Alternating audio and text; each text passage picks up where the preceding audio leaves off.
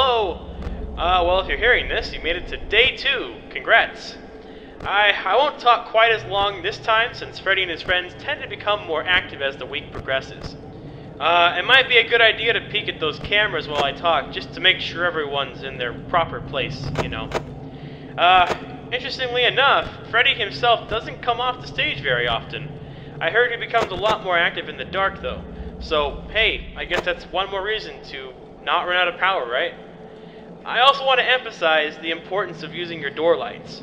There are blind spots in your camera views, and those blind spots happen to be right outside your doors. So if you can't find something, or someone, on your cameras, be sure to check the door lights. You might only have a few seconds to react. Not that you would be in any danger, of course. I'm not implying that. Also, check the curtain in Pirate's Cove from time to time. The character in there seems unique, in that he becomes more active if the cameras remain off for a long period of time. I guess he doesn't like being watched, I don't know. Anyways, I'm sure you'll have everything under control. Good luck, talk to you soon.